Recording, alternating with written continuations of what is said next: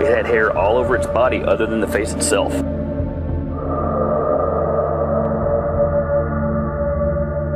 There are, in fact, 4 different types of, what we think of as Sasquatch or Bigfoot.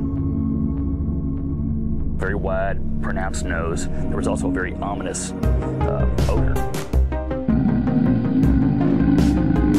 Phase 1 is to identify opportunities.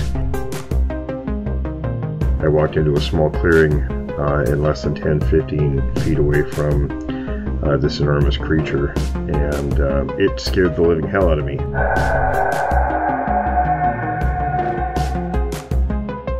Phase 2 is conducting investigations both of witnesses and locations.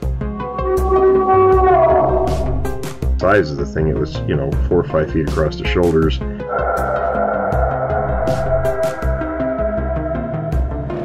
Phase 3 is profiling research areas, what's there, how they move, feeding, things like that.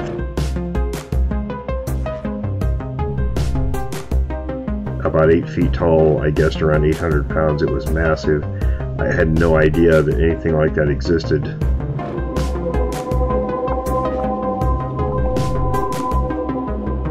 Phase 4 is create an intercept plan.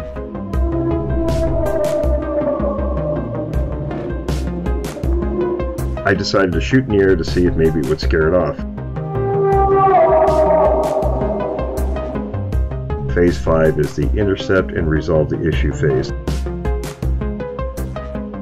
It didn't do anything, didn't react, and then I heard a noise from my right rear, and from out behind some brush come another one and walked over by the first one. That's when I decided to do what the dog did. I took off running. Welcome to Witness of the Unknown.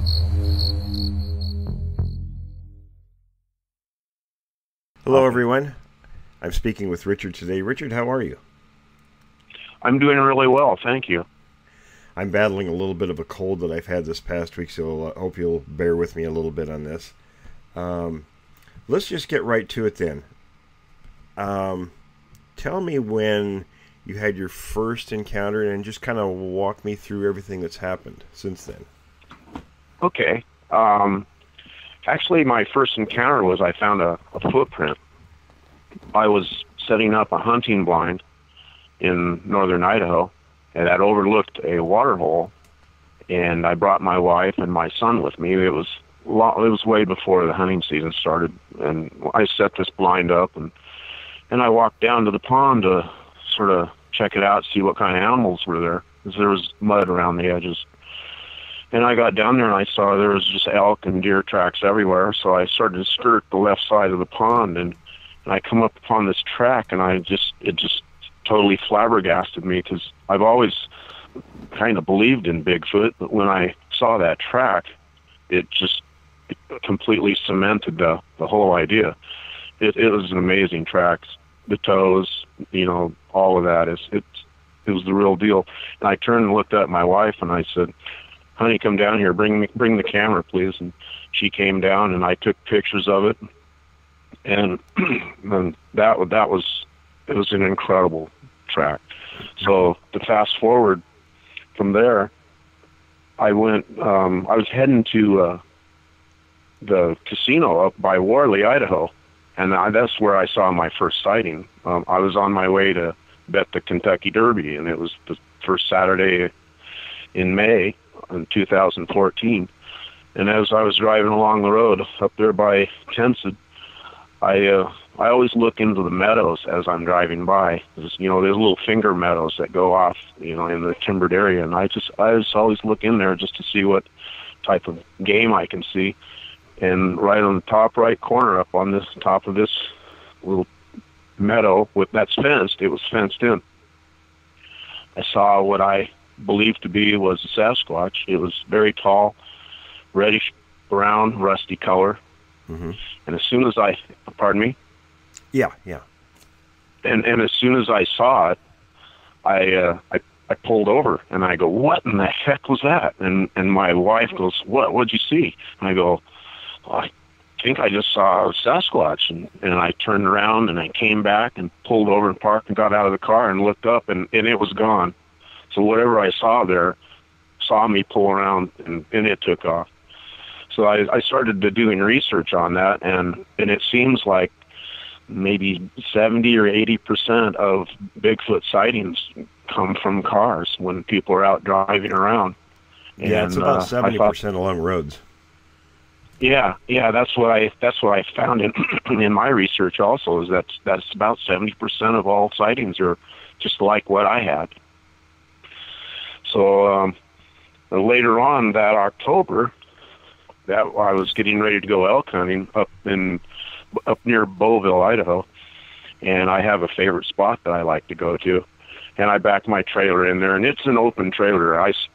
There's no roof on it or anything. It's just one of those little utility trailers. I use it to haul my deer out, and I sleep in it overnight. But I got up there the night before elk season started, and I set my camp up and was hanging out by myself, because I hunt by myself. I know a lot of people don't think it's a wise idea, but I am way more successful doing it. And I was born and raised, or not born in Alaska, but I was raised in Alaska, and I know my way around the woods quite a bit.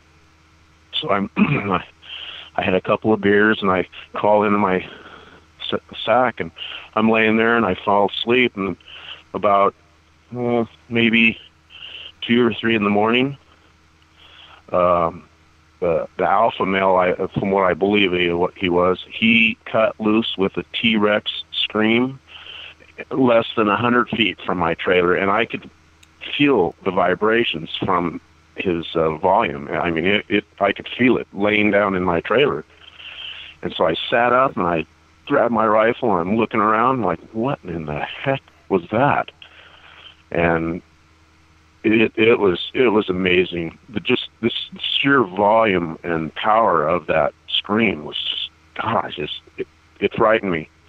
And I laid there until daybreak. I did not get out of my trailer until there was a little bit of light coming up.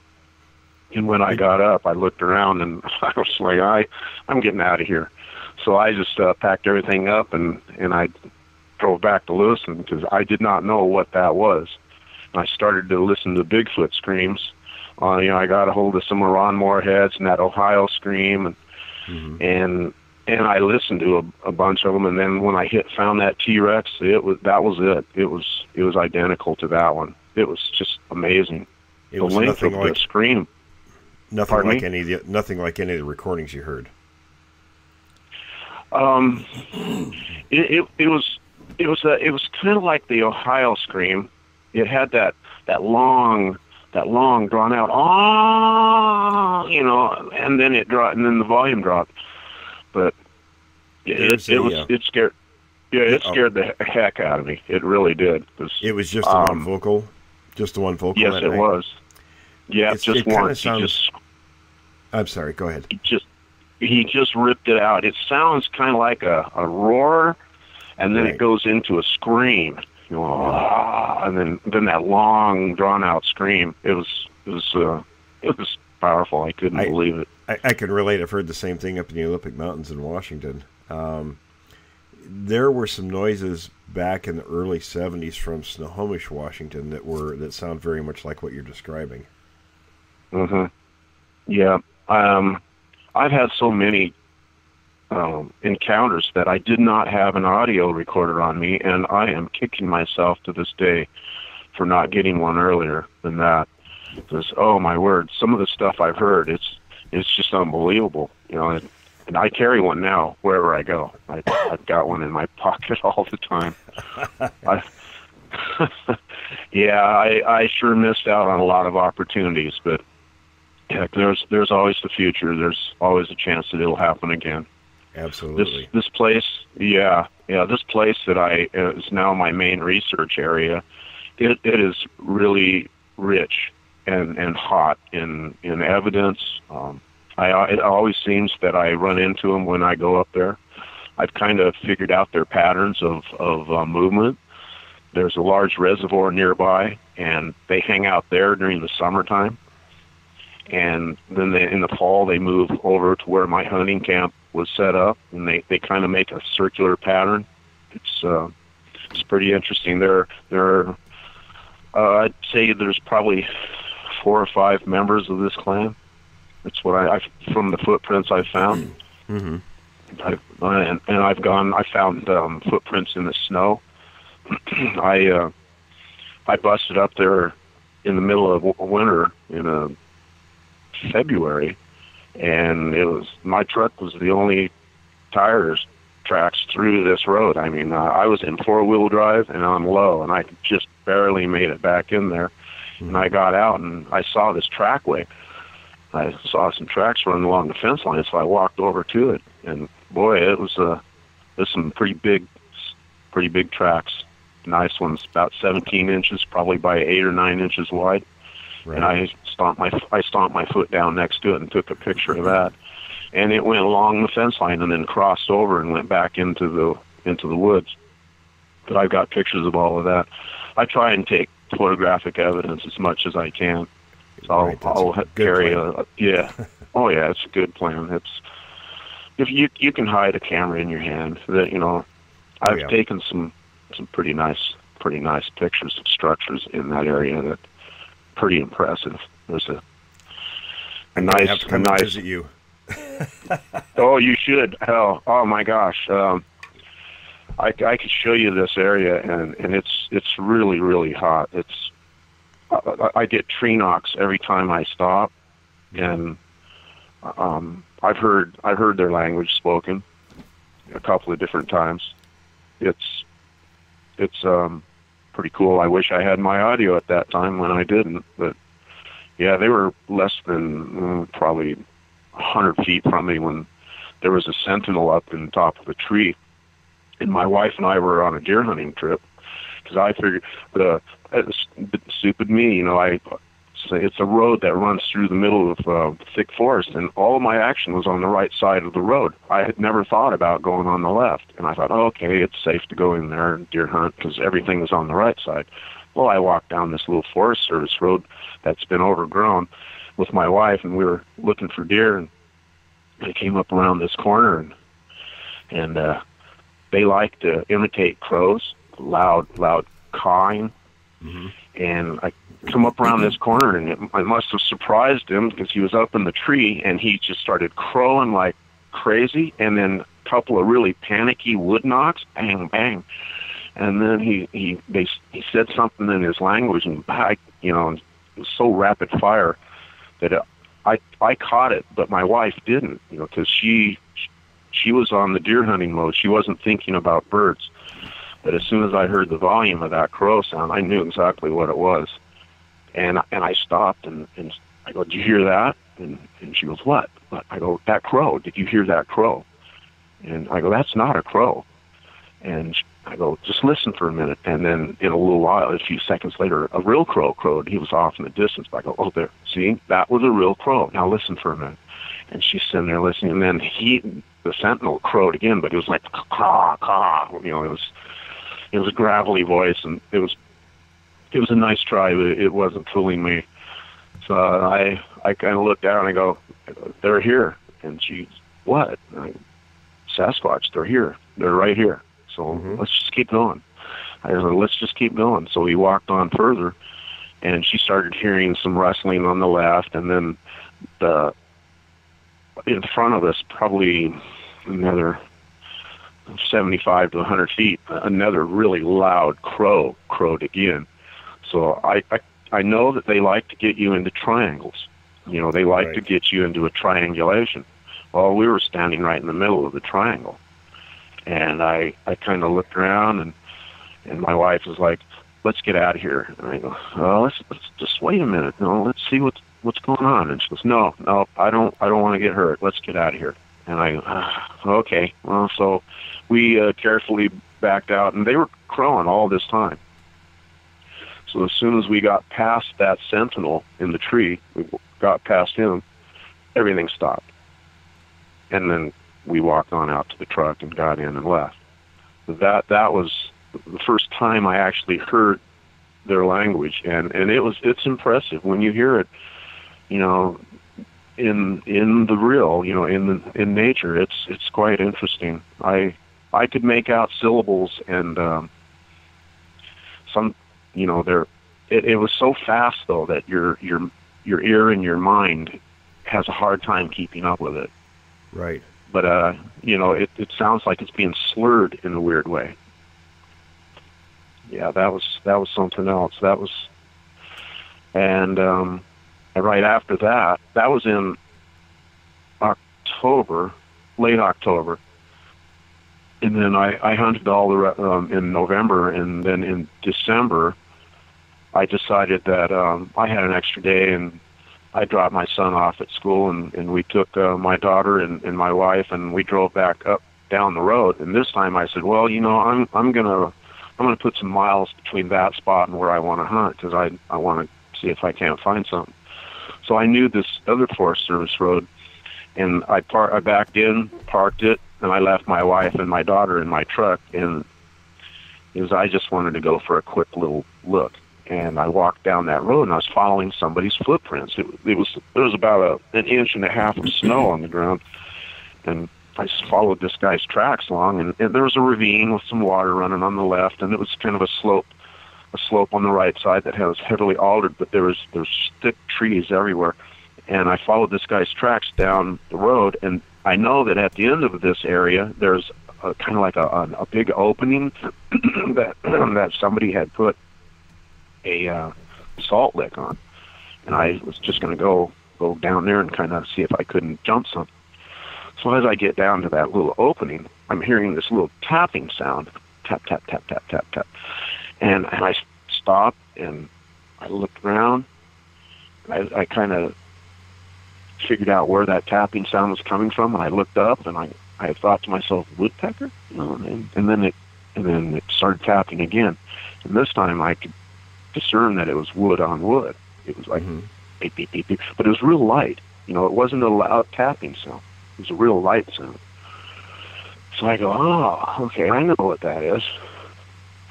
So I bent down. Big mistake. Never do it again. Bent down, picked up a large club-like branch that was laying on the ground, and I walked over to this tree, big, nice sized tree, and I just laid into it. Pow! Just hit that tree with that thing as hard as I could. And the opposite hillside just blew up. He was mad. He was growling. He was like that growl that they make when they're trying to build themselves up. And he starts coming down that hillside, just snapping branches. And oh my God, what did I do there? And I looked at my rifle, and I got a little 6mm with 3 shells in it. And I go, no, that's not going to work. It's not good. Yeah, that's not going to work. So I just sort of, I threw my hands up in the air and said, okay. And I turned around and I started walking. I mean, my mind is telling me, and my legs are telling me, run. And then my mind kicked in and said, nope, don't do it. You're going to trigger that predatory response. Right. So, oh yeah, you've ever rolled a ball across the floor for a cat, you know what I mean? Oh yeah. Yeah, they'll pounce, and I think that Sasquatch does the same thing. You just can't. They might not kill you, but it's like with gorillas. You want to stand your ground. Right. So I turned my back on him, and I walked slowly, and it was hard to keep my legs from moving faster, but I made this concerted effort to slow my walk down. And as I was walking out, I was looking over my shoulder. But something paralleled me on my left side as I was walking back toward the truck, and I had a good 3/4 of a mile walk, so it wasn't like it was just right around the corner. I had to keep my composure, and I walked down there, and something followed me all the way to the truck. I could hear it coming through the brush. It was probably 50 feet up above me, and that brush is so thick you can't see 20 feet into it. As soon as I got to my truck, I still had that club, and I threw that club into the back of my truck and hopped in and put my rifle away and looked at my wife and go, you won't believe what just happened. And then I told her on the way, as I was driving back to Lewiston. That's the two times that they got pretty aggressive. And then I was in close, and they were all the way around me. But I think that if you just keep your composure, you'll be okay. Is that something that sounds familiar? Yeah, absolutely. It's what I do in the field. If there's anything going on, I just maintain my composure, and usually it gets diffused pretty quickly. Mm-hmm. Yeah. That clan that I've been interacting with, I pick apples, and it's always wild apples. I never take store-bought apples up there. And the apple tree is probably 2 or 3 miles away, so I'm having a feeling that they know where that tree is too. But I'm using their apples kind of as a gift, but sort of saying here's some apples. It's not. Mm-hmm. I'm not habituating. I don't like that whole idea. Yeah, I won't give them anything. I don't do that. I use their natural food source to make an offering to them. I'm trying to get them to where they'll be relaxed and actually show themselves to me, because that's what I want. I'm trying to get them to where they can trust me a little bit. Mm-hmm. I go in there usually without a firearm, because I think that deters an awful lot of stuff that could happen. The apples that I have put out, they've all been taken, and a couple of times when I've come back to check up on it, one time I pulled in, and I'm sure that they know the sound of my truck, because I've been in and out of there now. It's been about 5 years. I've probably been in and out of there, 100 times, and I'm sure they know what my truck sounds like. And sure. When I started to, I think they can hear it from miles away. So when I get in there, one time I walked up to the apple pile, and it was pretty depleted, but there were still a few left, and one of them still had bite marks in it. Looked like they were a small mouth. Mm-hmm. Juvenile. And it was. I think it was the juvenile that I seen the footprints, and the juice was still running out of the bite. Did you take pictures of the apples? Yes, I did. I'd love to see your pictures. Yeah, in that same area, in the snow time. So yeah, I had saved some apples. I picked them off that wild tree, and I saved them for like the winter time, and I took them back there right after the first snow and put them right down there. And I thought, okay, here you go. Here's one last apple treat for you before this winter's gone. Well, I came back, and it looked like they'd used those apples that I placed out to draw deer in, because there was some tracks that showed these tracks coming in, and then a big scuffle mark just passed. I took pictures of all of this, and a big scuffle mark, and then the deer tracks were gone. And I got some pictures of pug marks where their front hands were on the ground as they ran. You can see the knuckle. Running on all fours, walking on all fours. Yes, yeah. I have pictures of that. And awesome. With the knuckles, knuckle marks in the snow and that. I'll have to send you those. Those are cool. Absolutely. It's the only documented knuckle marks that I've found so far. Yeah. It's not something that's very well talked about or known, and it's something we definitely need to watch for. Mm-hmm. Mm-hmm. And I think you can find them if you just do it right. Yeah, I agree. There's I believe that they may chase on all fours. Maybe they ambushed them on all fours, but yeah, that deer, he came in there getting those apples, and his tracks disappeared. So they must have snatched him and picked him up. They got him, sure. Mm-hmm. And what was funny was they actually were smart enough to use the apples to lure the deer in. Exactly. That's See, bait. that's something that I was told by I don't know if you know about my contact. I call him Mr. Black. He and yeah. Go ahead. I was going to say that he and a couple of the other guys that my cop friend had the run in with the feds both said the same thing independently, that they will bait other game animals. I believe it. I was just using my logical sequences of what I saw in the evidence in the snow, and I knew that they did that. And that's the first time that I've ever seen it done or even heard of it done. And besides what you just said, so wow, that's some nice collaboration. We had examples of, and I'll give you one. It's a picture I'm putting in my next book. It's of a deer that was hung up 11 feet in a tree. This is in the Adirondack Mountains of New York. And it's the second time it was done in a couple-year time period. A nurse actually found this hiking in the area. And when I contacted both of my sources independently, they said exactly the same thing. Yes, they will do this sometimes to bait. It sort of expands their food base by other animals being attracted to that one kill. Or in your case, apples. Yeah, those are wild apples too, just a few miles away. Yeah, that's really cool to hear. It's a very high degree of intelligence.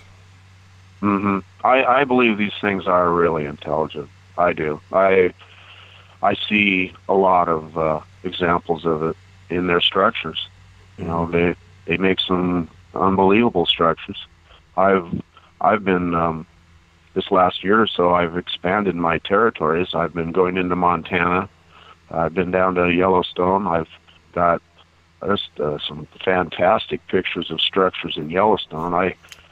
Along the stretch of the road there, I counted 25 different structures just in like a 5-mile stretch, and I knew I was in it, so I just started to slow down a little bit and look for something very unique.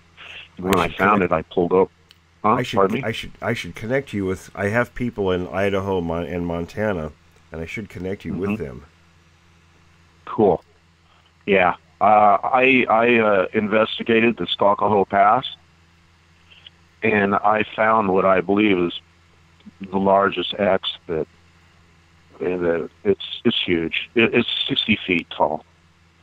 And the logs that it's made out of, you can tell that they were imported because there was a log that was laying on the ground that had that split top that some trees have, and that one of the base of the X was just screwed down into that split part to hold it in place. It's cool. I took a picture of me. Do you know who Brian Sullivan is? No, I'm not familiar with him. Yeah, he's in Montana, and I took him to the X because I wanted somebody else to see it, and he took a picture of me standing under it. But that's an amazing structure, and I found some other ones in the Skalkaho area, so I know there's a lot of activity there too. And with all of those fires that happened, in and around Hamilton, that I'm sure a lot of Sasquatch got displaced and pushed up and over the mountain on toward the Phillipsburg side. Yeah. I've done Yellowstone. I've been Montana. I've done a little bit in Oregon, but not a whole lot. And then I know up here in northern Idaho, there's a group that I call the Huckleberry Hill Clan, and that's where I got my audio from. I have over 6 hours of audio. They walked right up to my truck and were messing around with the audio and walking around it. You can hear them then chirping, and then the alpha comes in and he's growling and he's just like tearing the heck out of trees. Let me ask you. And then he. I'm sorry. Go ahead. No, go ahead. I was just going to ask you. I'm sure the audience is interested in hearing some of that audio. Do you have a piece that you'd be willing to put with this recording? Yes, actually on my Facebook, I've made it public, and anybody can go in and listen to it. It's about 25 minutes long, and it's loaded. And what's your Facebook page? It's Richard Williams, Lewiston, Idaho, and it has a picture of one of those, those painted rocks. The craze is going around the United States of painting rocks. Well, I took one and I painted a Bigfoot on it, and that's my profile picture of my Facebook. Okay, well, folks, if you want to hear some of Richard's recordings, go to that page and check it out. Yes, it's really interesting. You'll like it. It says the clip at the top of it. It has my notes that I took a picture of, and it says Huckleberry 1, and then it has a list of parts of where in the audio or what minute it's on and what is happening. There's screams, there's yells, there's tree breaks, there's whoops. It's pretty cool. Pretty cool. There's a lot on that 6 hours. I just took the best 20 minutes of it that I thought would be the most interesting and posted that. Sure. Well, very interesting. Yeah, that Huckleberry clan is a pretty interesting group.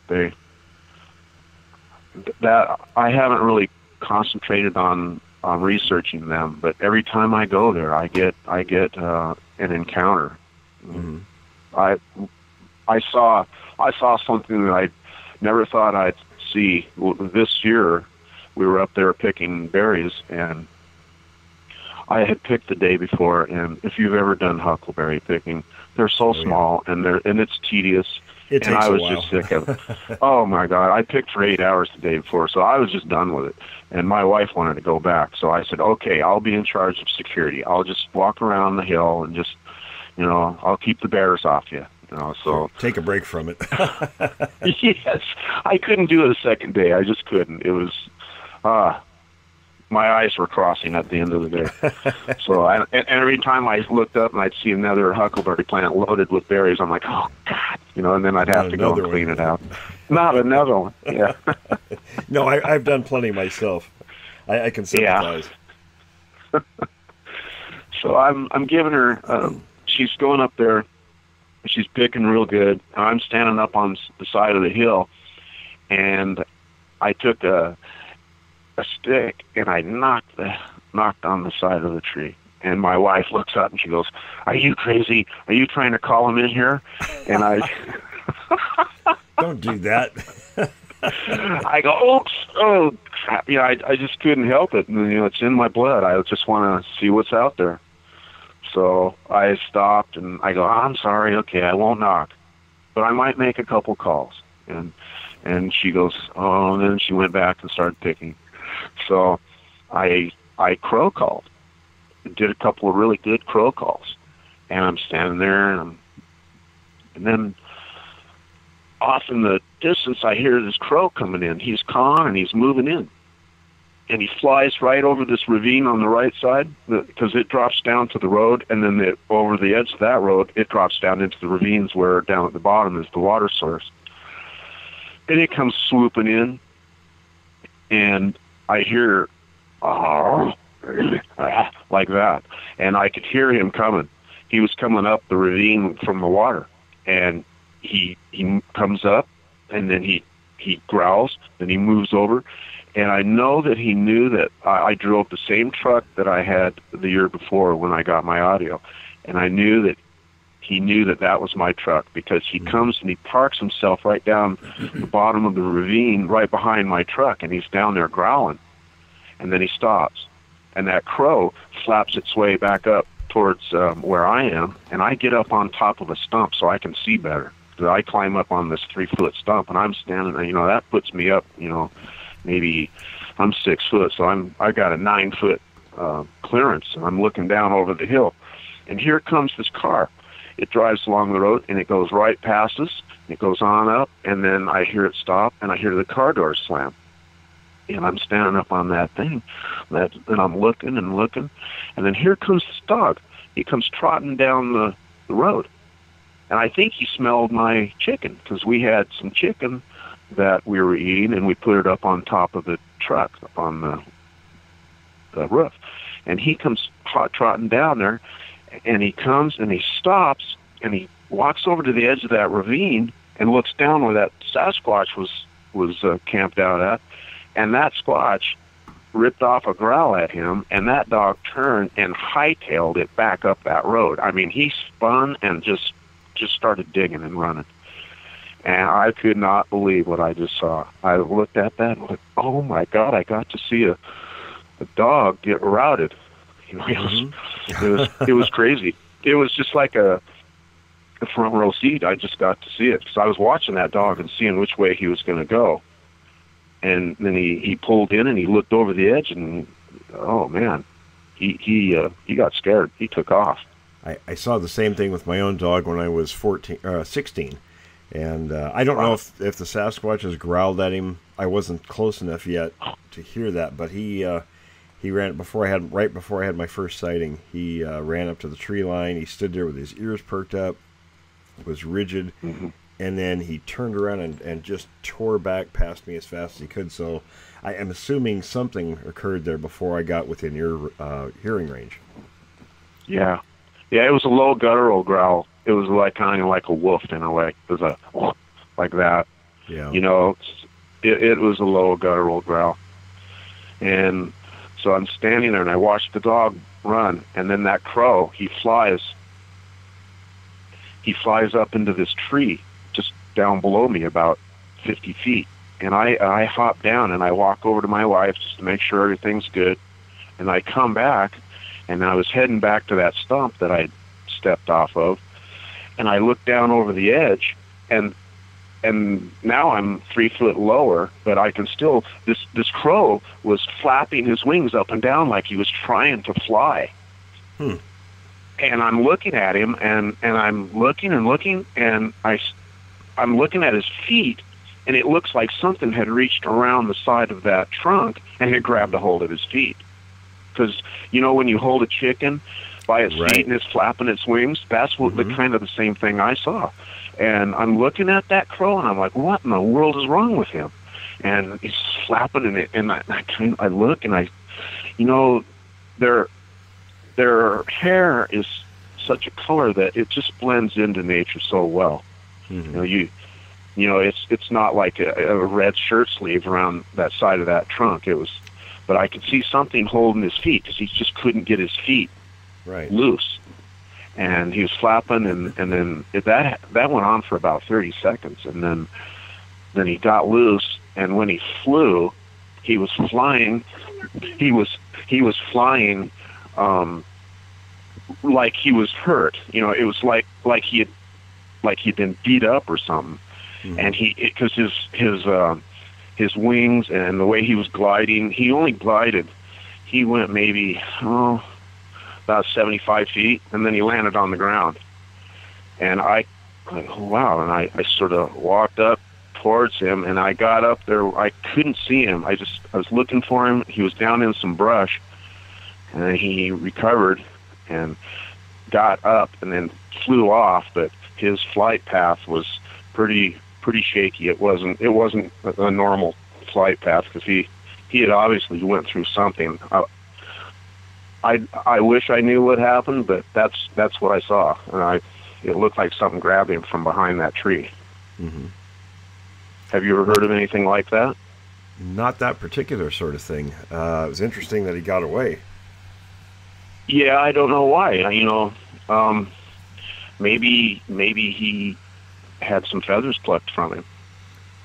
Yeah, it's kind of hard to tell, isn't it? Yeah, it is. But the way he flew off, it was like he was injured in a way, but not to where he still couldn't fly. Because I have a feather story that's pretty interesting. Okay. That tree, that place that I give them apples at, the wild apples. Well, one time I pulled in and I walked down there to check to see if everything was gone, because I put toys out there too. I'll throw a couple of cars or something like that, and they've never touched them. They took one of the Legos one time and threw it about 2 or 3 feet away, but that could have been anything. It could have been a mouse or anything picked that up. Sure. You never can tell. But I walked up to that tree, and there was a crow feather stuck into the tree and through a knothole. And I took pictures of that. I still have the feather. And I looked at it and I go, oh my word. And I go, there is no way in the world that a bird could have crashed into that and had that feather stuck in through that knot hole, and the way it was stuck in, I took pictures of it all. I'll send you that too. Okay.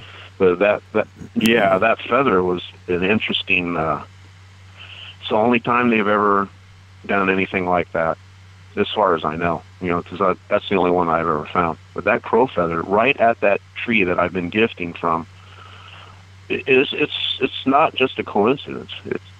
I don't think it is. Well, that's very interesting. Yeah, they are an interesting creature. I don't know what that means. I have no clue. But there it is. I found it, and it was right at the tree that I've been gifting at for quite a while. It's never been repeated. It's only happened one time. Yeah. Yeah, it's hard to distinguish what it is they're doing. I mean, that's, group by group, whatever, communication things that they do amongst themselves. Yeah, I've got this rock thing that I do on the stumps out there. There's one stump that I line up 5 rocks on, and 3 separate times they've rearranged the rocks. And I have pictures of all of that too. Oh, very interesting. Three separate times. Yeah. You got the before and after pictures? Yes. Yep. I sure do. And every time I reset my rocks, I put them in a different pattern. And when I come back, they're in a different pattern. It's pretty amazing. It's happened to me 3 times. I've shown that to Ron Moorhead, and I've shown that to. I went to the International Bigfoot Conference 2 years ago, and I took my portfolio there and showed them, let them listen to some of my audio. But yeah, that's an interesting thing. I don't know what to make of it either. One of the rearrangements they did formed an X, and then one of the other rearrangements they made, it made kind of like a J, and then the third one was more of like a half moon of rocks. They put it into a half moon shape, but every time, they've all been rearranged, and they haven't done it in, I'd say 8 months now. Maybe they're just out on their trek, where they go. They're different part of the places range they go to. Mm-hmm. Yeah, they might be in the different part of their range and haven't made it back to where I've got my rock set again. Right. Mm-hmm. But yeah, those 3 different times, that's pretty cool. I kind of would love to know what their symbols mean, but I think it's going to take a lot of research to find that out. It'll be quite a few years before anything like that's known, I'm sure. Yeah, but I'm really glad I've got the pictures and the documentation so that I might be able to, in the future, know what it means. Yeah. Well, listen, we're running a little short on time. I'm serious about coming and visiting you, by the way. You're more than welcome. We've got a lot of room. And I'm definitely going to have to have you. Definitely have to have you back on. So thank you. I've got a lot more to tell you. Great. Okay, Rick. And you. Well, let's definitely plan on that. You bet. Thank you. Well, listen, you have a good day, and let's keep in touch, and we'll set up a second interview. Okay, thank you, Will. You have a good day too, and keep on squatching. All right, you too, my friend. Thank you. Thanks, everyone, for joining me this week. Be sure to tune in again next week as we explore another account from a witness of the unknown.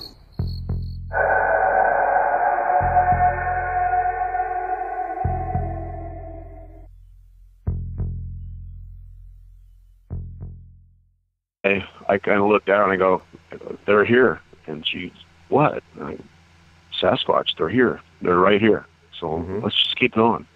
I said, let's just keep going. So we walked on further, and she started hearing some rustling on the left, and then in front of us, probably another 75 to 100 feet, another really loud crow crowed again. So I know that they like to get you into triangles. They like to get you into a triangulation. Well, we were standing right in the middle of the triangle. And I kind of looked around, and my wife was like, "Let's get out of here." And I go, "Oh, let's just wait a minute. No, let's see what's going on." And she goes, "No, I don't want to get hurt. Let's get out of here." And I go, "Okay." Well, so we carefully backed out, and they were crowing all this time. So as soon as we got past that sentinel in the tree, we got past him, everything stopped. And then we walked on out to the truck and got in and left. That was the first time I actually heard their language, and it's impressive when you hear it, you know, in the real, you know, in nature. It's quite interesting. I could make out syllables, and some, you know, it was so fast though that your ear and your mind has a hard time keeping up with it. Right. But you know, it sounds like it's being slurred in a weird way.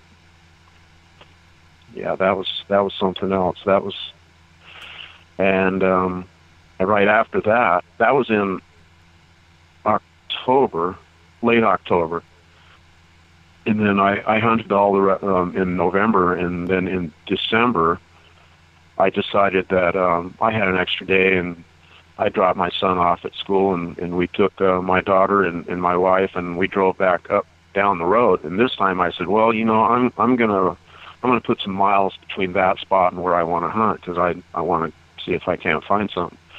So I knew this other Forest Service road, and I backed in, parked it, and I left my wife and my daughter in my truck, and I just wanted to go for a quick little look. And I walked down that road, and I was following somebody's footprints. There was about an inch and a half of snow on the ground, and I just followed this guy's tracks along, and there was a ravine with some water running on the left, and it was kind of a slope on the right side that was heavily altered, but there's thick trees everywhere. And I followed this guy's tracks down the road, and I know that at the end of this area, there's kind of like a big opening that somebody had put a salt lick on. And I was just going to go over this club-like branch that was laying on the ground, and I walked over to this tree, big, nice sized tree, and I just laid into it, and pow! Just hit that tree with that thing as hard as I could. And the opposite hillside just blew up. He was mad. He was growling, like that growl that they make when they're trying to build themselves up. And he starts coming down that hillside, just snapping branches.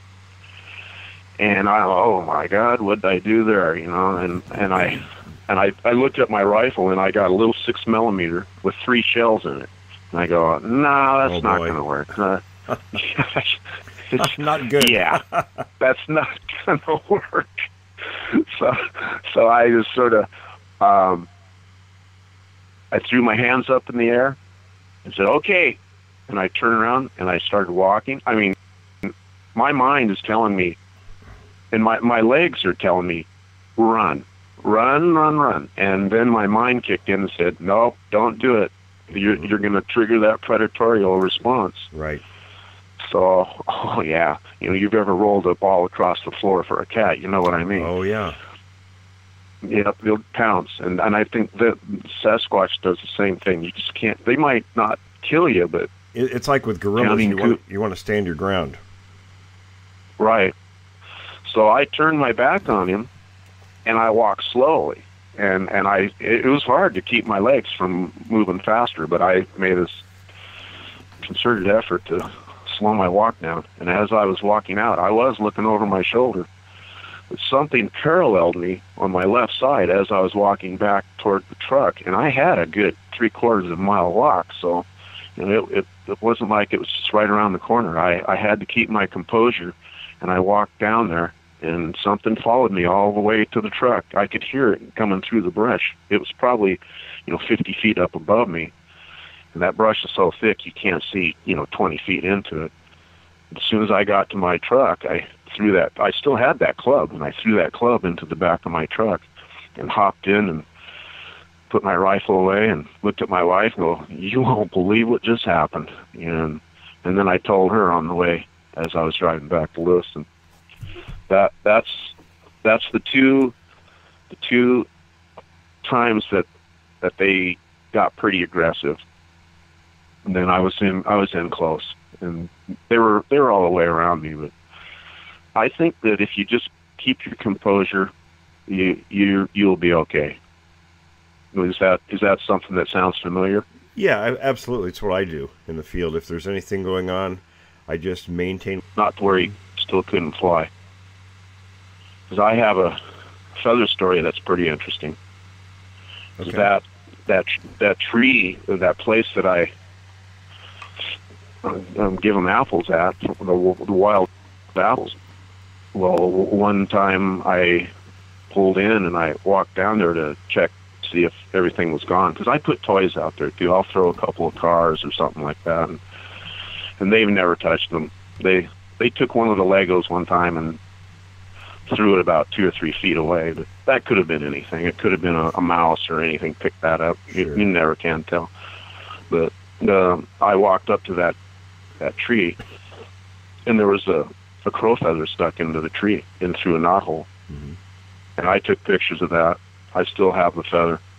And I looked at it, and I go, oh, my word. And I go, there is no way in the world that a bird could have crashed into that and had that feather stuck in through that knothole. And the way it was stuck in, I took pictures of it all. I'll send you that, too. Okay.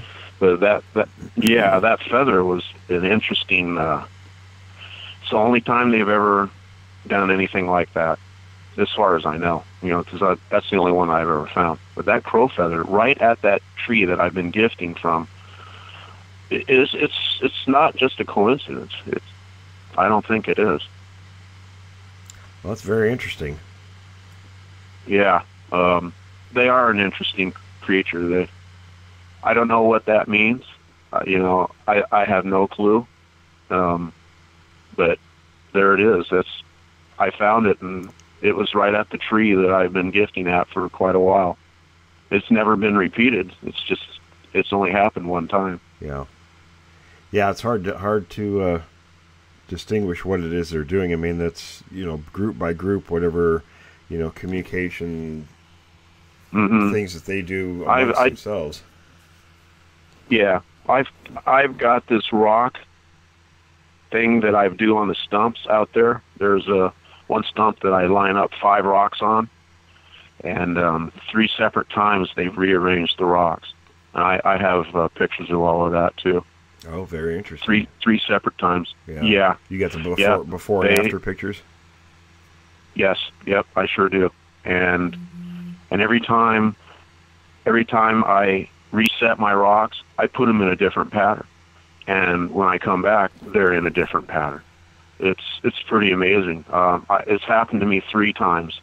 I've shown that to Ron Moorhead, and I've shown that to...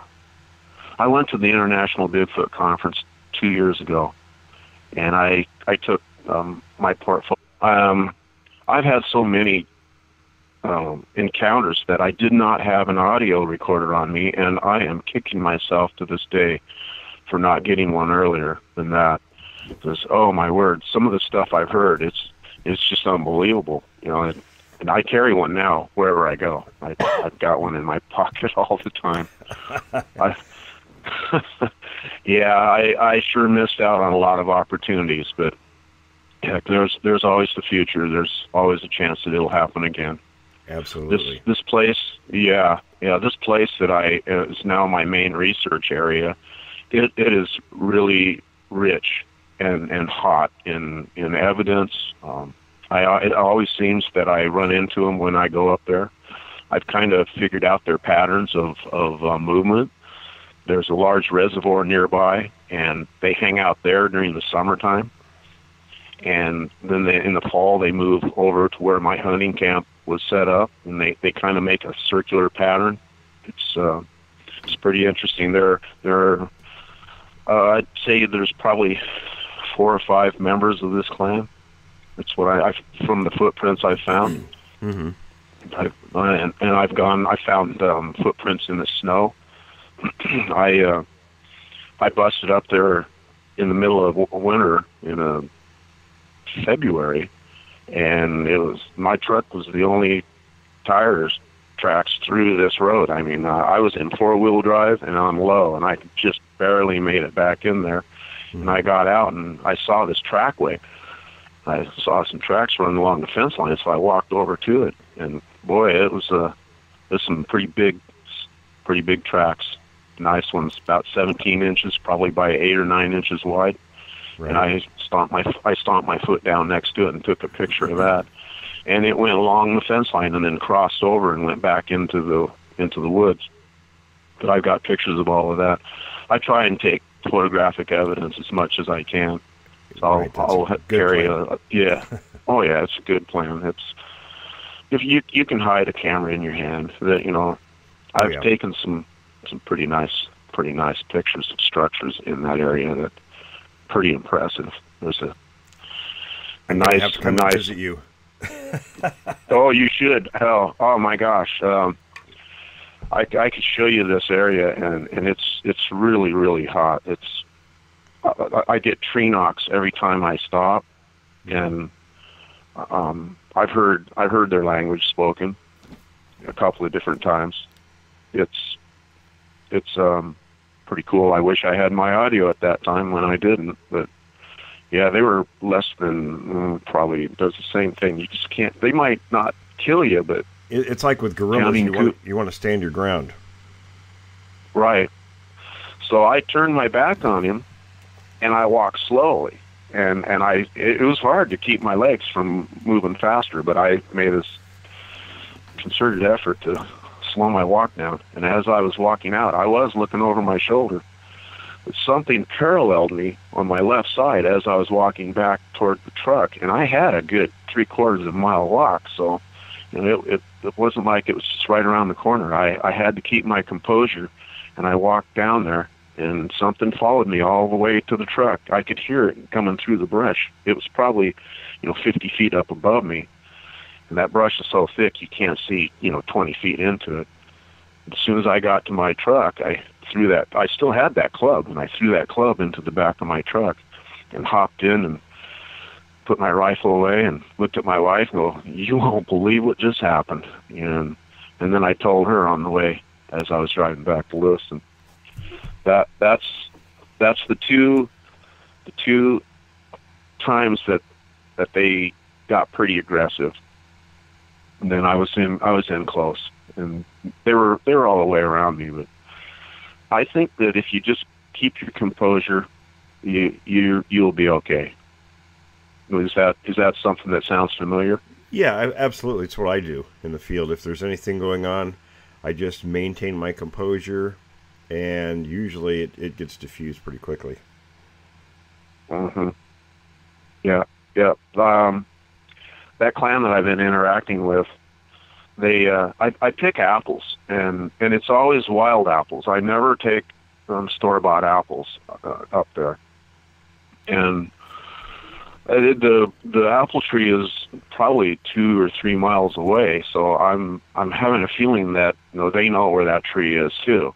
But I'm using their apples kind of as a gift, but sort of saying here's some apples. It's not. Mm-hmm. I'm not habituating. I don't like that whole idea. Yeah, I won't give them anything. I don't do that. I use their natural food source to make an offering to them.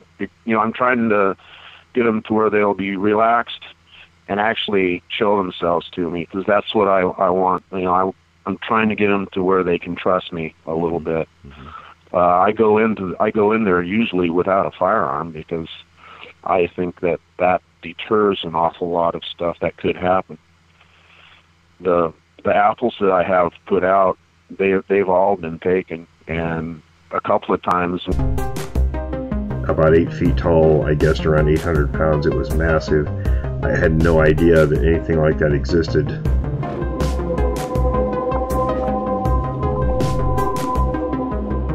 Phase 4 is create an intercept plan.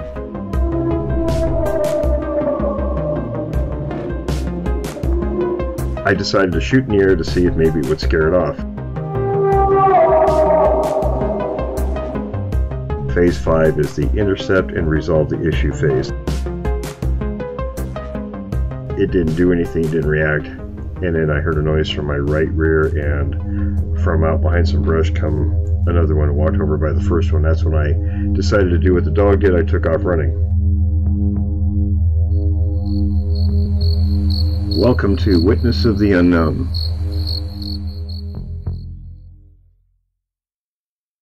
Hello everyone. I'm speaking with Richard today. Richard, how are you? I'm doing really well, thank you. I'm battling a little bit of a cold that I've had this past week, so I hope you'll bear with me a little bit on this. Let's just get right to it then. Tell me when you had your first encounter and just kind of walk me through everything that's happened since then. Okay. Actually, my first encounter was I found a footprint. I was setting up a hunting blind in northern Idaho, and that overlooked a water hole, and I brought my wife and my son with me. It was way before the hunting season started, and I set this blind up, and I walked down to the pond to sort of check it out, see what kind of animals were there, because there was mud around the edges. And I got down there and I saw there was just elk and deer tracks everywhere, so I started to skirt the left side of the pond, and I come up upon this track, and it just totally flabbergasted me, because I've always kind of believed in Bigfoot, but when I saw that track, it completely cemented the whole idea. It was an amazing track.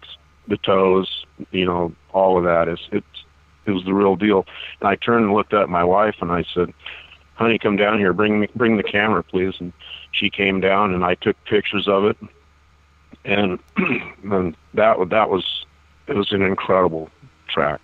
So to fast forward from there, I was heading to the casino up by Warley, Idaho, and that's where I saw my first sighting. I was on my way to bet the Kentucky Derby, and it was the first Saturday in May in 2014. And as I was driving along the road up there by Tensed, I always look into the meadows. Are really intelligent. I do. I see a lot of examples of it in their structures. They make some unbelievable structures. I've been this last year or so, I've expanded my territories. I've been going into Montana. I've been down to Yellowstone. I've got just some fantastic pictures of structures in Yellowstone. Along the stretch of the road there, I counted 25 different structures just in like a 5-mile stretch, and I knew I was in it, so I just started to slow down a little bit and look for something very unique. And when I found it, I pulled up. I should connect you with. I have people in Idaho and Montana, and I should connect you with them. Cool. Yeah, I investigated the Skalkaho Pass, and I found what I believe is the largest X it's huge. It's 60 feet tall. And the logs that it's made out of, you can tell that they were imported, because there was a log that was laying on the ground that had that split top that some trees have, and that one of the base of the X was just screwed down into that split part to hold it in place. It's cool. I took a picture of me. Do you know who Brian Sullivan is? No, I'm not familiar with him. Yeah, he's in Montana, and I took him to the X because I wanted somebody else to see it, and he took a picture of me standing under it. But that's an amazing structure, and I found some other ones in the Skalkaho area, so I know there's a lot of activity there too. And with all of those fires that happened, in and around Hamilton, that I'm sure a lot of Sasquatch got displaced and pushed up and over the mountain on toward the Phillipsburg side. Yeah. I've done Yellowstone. I've been Montana. I've done a little bit in Oregon, but not a whole lot. And then I know up here in northern Idaho, there's a group that I call the Huckleberry Hill Clan, and that's where I got my audio from. I have over 6 hours of audio. They walked right up to my truck and were messing around with the audio and walking around it. You can hear him then chirping, and then the alpha comes in and he's growling and he's just like tearing the heck out of trees. Let me ask you. And then he. Mm-hmm. I'm sorry. Go ahead.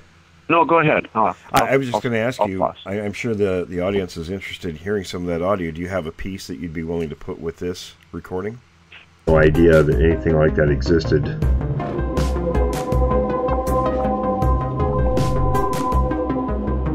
Phase 4 is create an intercept plan.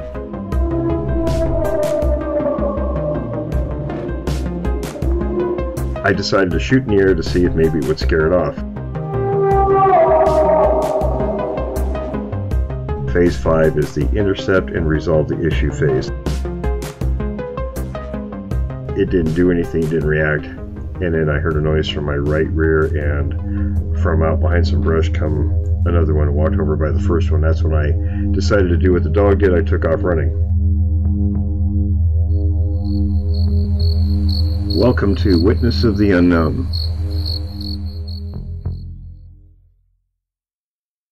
Hello everyone. I'm speaking with Richard today. Richard, how are you? I'm doing really well, thank you.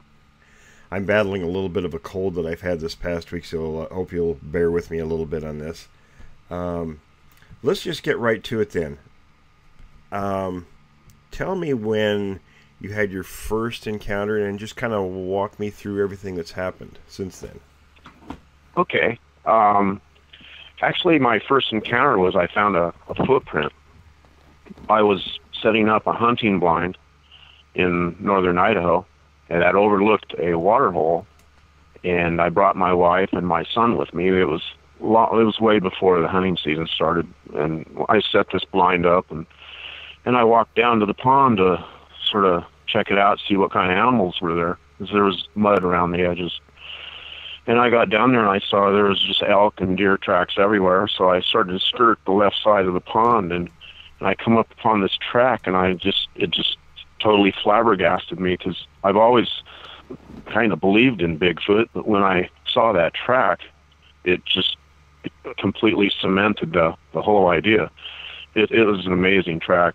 The toes, all of that, it was the real deal. And I turned and looked at my wife, and I said, "Honey, come down here, bring the camera, please." And she came down, and I took pictures of it, and it was an incredible track. So to fast forward from there, I was heading to the casino up by Warley, Idaho, and that's where I saw my first sighting. I was on my way to bet the Kentucky Derby, and it was the first Saturday in May in 2014. And as I was driving along the road up there by Tensed, I always look into the meadows as I'm driving by. There's little finger meadows that go off, in the timbered area, and I saw reddish brown, rusty color. Mm-hmm. And as soon as pardon me? Yeah. And as soon as I saw it, I pulled over, and I go, "What in the heck was that?" And my wife goes, "What'd you see?" And I go, "I think I just saw a Sasquatch." And I turned around, and I came back and pulled over and parked and got out of the car and looked up, and it was gone. So whatever I saw there saw me pull around, and it took off. So I started doing research on that, and it seems like maybe 70 or 80% of Bigfoot sightings come from cars when people are out driving around. Yeah, it's about 70% along roads. Yeah, that's what I found in my research also, is that's about 70% of all sightings are just like what I had. So later on that October, that I was getting ready to go elk hunting up near Beauville, Idaho, and I have a favorite spot that I like to go to, and I backed my trailer in there, and it's an open trailer. There's no roof on it or anything. It's just one of those little utility trailers. I use it to haul my deer out, and I sleep in it overnight. But I got up there the night before elk season started, and I set my camp up. And was hanging out by myself, because I hunt by myself. I know a lot of people don't think it's a wise idea, but I am way more successful doing it. And I was born and raised, or not born in Alaska, but I was raised in Alaska, and I know, you know, my way around the woods quite a bit.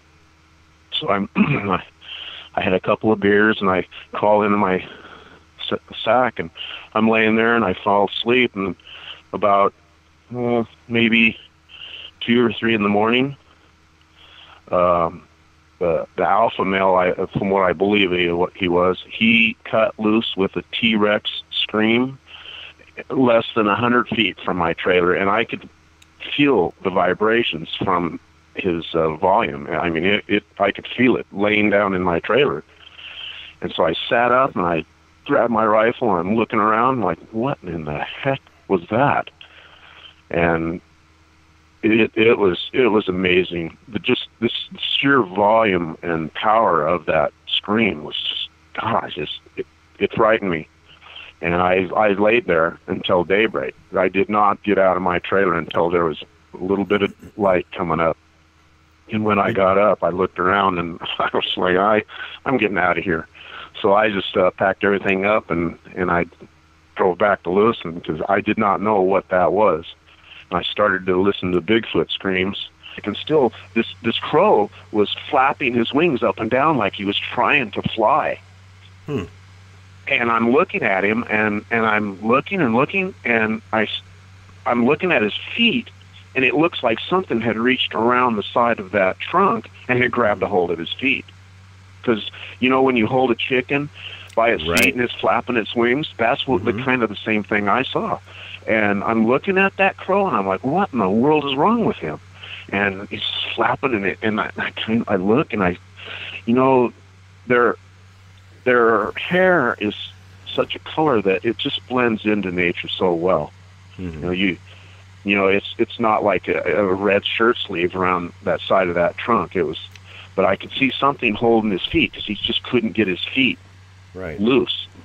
And he was flapping, and then that went on for about 30 seconds, and then he got loose, and when he flew, he was flying. He was flying like he was hurt. You know, it was like he'd been beat up or something. And because his wings and the way he was gliding, he only glided. He went maybe about 75 feet, and then he landed on the ground.